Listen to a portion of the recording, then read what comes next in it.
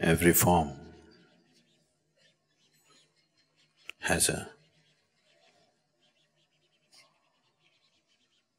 hidden sound within itself. When I say a hidden sound, the surface sound of an object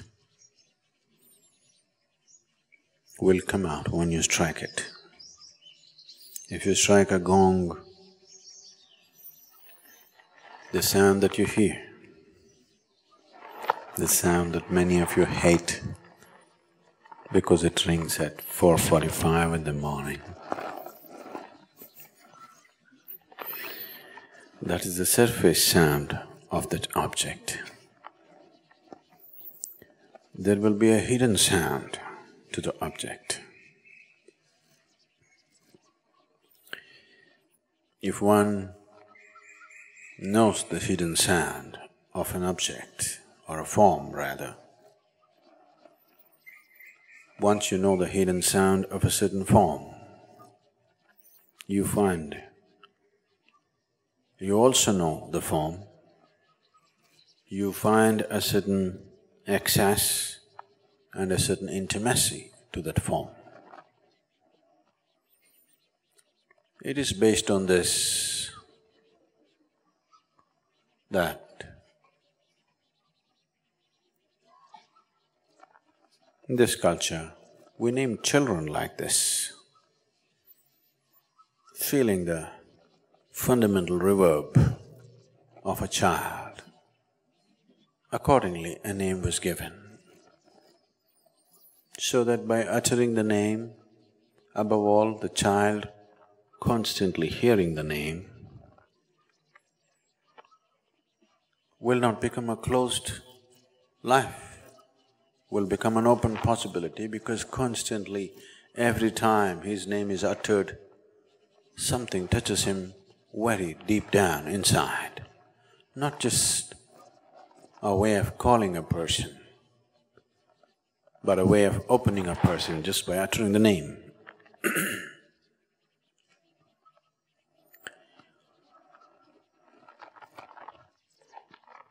The naming of a child today has become the whim of the parents, according to the fashion of the times.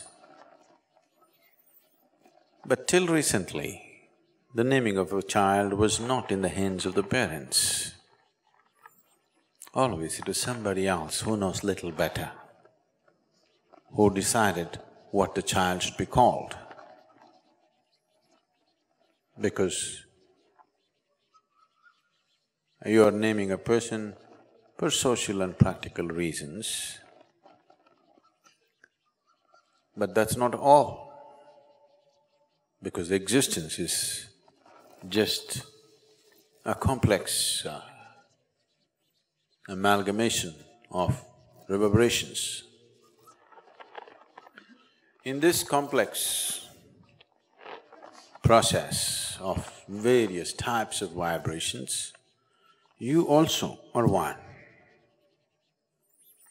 If you just become just one more, you are like a grain of sand, nothing.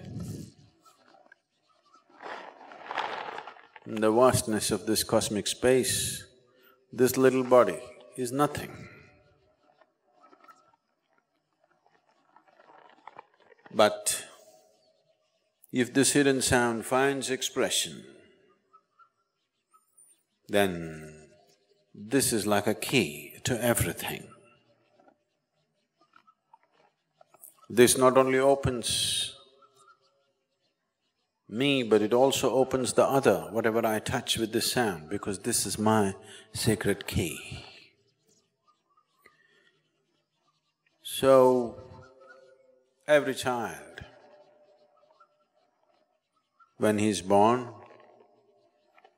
the parents were given the freedom to give them some pet name for their emotional satisfaction, but his real name was given by somebody else who is supposed to know better than the parents. Not always, but that's due to lack of education, that's due to discontinuance of culture.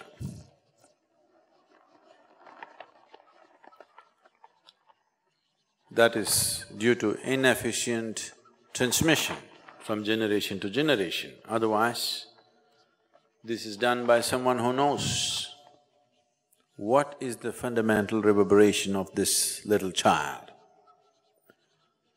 So they wait for a certain period of time, they observe the child, they make other astrological calculations and arrive that this is the hidden sound of this child. And that is what we should bring out, because it is only in blossoming that, it is only in allowing that to flower and find expression, this child will find full expression to his life. Otherwise, a seed that never sprouted, on the surface many things happened, that's not it.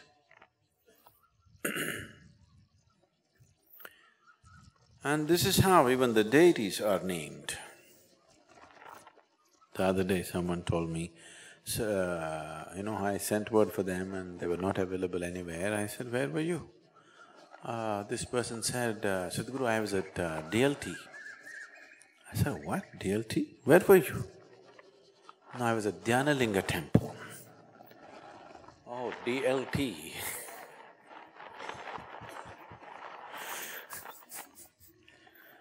So you go to DLT,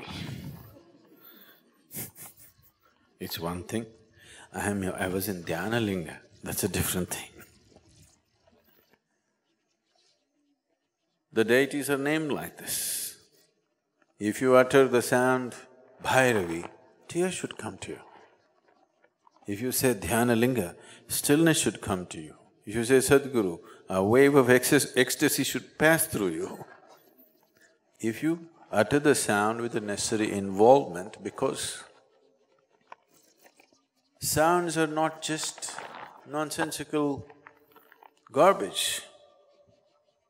Sound is reverberation. If the reverberation is right, it gives you the needed access. So when the music is on, I want you to listen to the sound, not to the music. You understand what I'm saying? I want you to listen to the sound of it, not the music of it. If you want to have the pleasure of music, you can listen to music. If you want to find deeper access to life, you must listen to the reverberations, not to the lilt. Lilt is surface. Lilt is a small thing, beautiful, but that's it. The reverberations are the very making of life. How this one reverberates right now,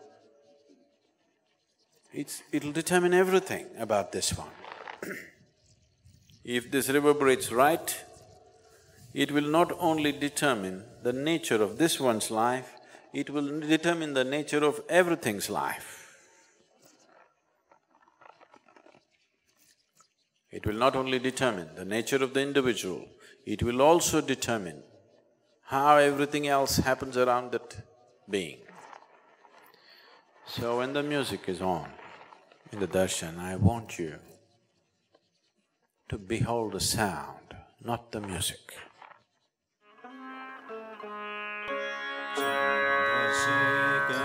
Chandrasekhar, Chandrasekhar, pahi maam. Chandrasekhar, Chandrasekhar, Chandrasekhar, raksha maam.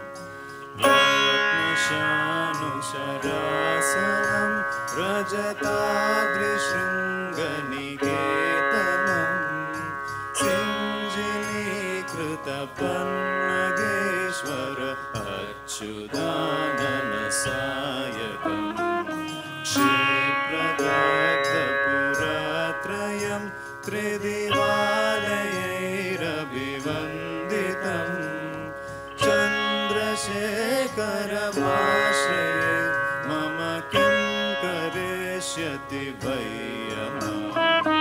Chandrasekhara, Chandrasekhara, Chandrasekhara, pahi maam. Chandrasekhara, Chandrasekhara, Chandrasekhara.